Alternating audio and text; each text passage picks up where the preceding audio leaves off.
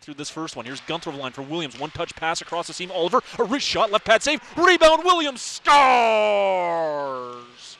And it's a power play goal for the Edmonton Oil Kings. They take a 1-0 lead, a minute and 28 seconds into this first period. Looking for Cade Oliver. He's bumped by Mason Ward. Oliver ties up the puck in the right wing corner, gets it there for Jake Neighbors. Finds Matthew Robertson at the blue line, walks the blue line. Left-handed shooting defenseman. Gives off in the right circle for Neighbors. Up high, a one-timer, scores! Josh Williams, his second of the night. It's another power play goal for the Oil Kings, and it's 3-0, 5 minutes into this second period.